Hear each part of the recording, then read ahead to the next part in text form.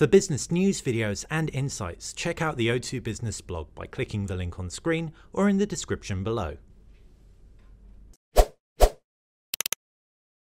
When you think of a Bluetooth speaker, something portable and lightweight normally springs to mind.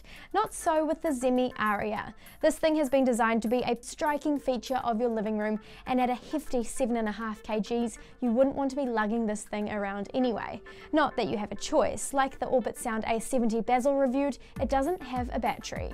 Yup, this is a statement piece as much as it is audio hardware. In fact, it looks more like a bowling ball than a speaker. A really slick, spaceship-like bowling ball. So there's little surprise it's been welcomed into the Apple Store catalogue. The grille is the only part of the whole speaker which is metal, and it's removable. Meanwhile, the spherical body is made from a high-grade plastic which picks up a few fingerprints. Remove the fabric grille and you'll find the speaker's one large driver, as well as its two tweeters, which are angled slightly inwards. The Zemi Aria's connections can be found at the back of the ball. There's a 3.5mm auxiliary input if you want to hardwire in, as well as a mini USB port. Although this can't be used for playing music from a storage device, it's only there for firmware updates and for setting up Apple AirPlay. Your wireless connection options are AirPlay, Wi-Fi and Bluetooth, unless of course you're on Android, which means you can only use Bluetooth, which won't give you the best possible sound. So the speaker really has been geared more towards iOS users. That is, unless you're using an HTC 10, which shocked us all by supporting AirPlay straight out of the box. As for that sound quality, the Zemi Aria sounds the best when you can crank up the volume.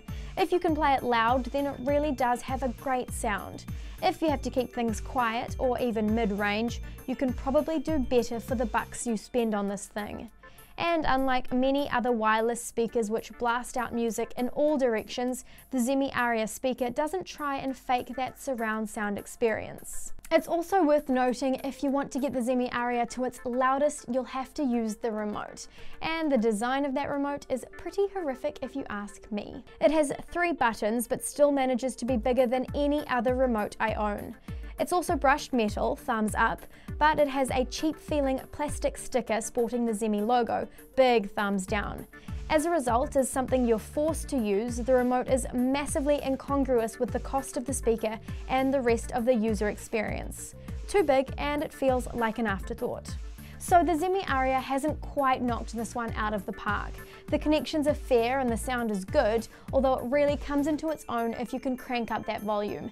In isolation, it's all a little bit disappointing for £500. That said, it really is one of the most striking wireless speakers available and will make a statement in your living room.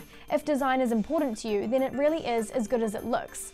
If not, it's a little bit too pricey for me to recommend as a speaker first and a design feature second.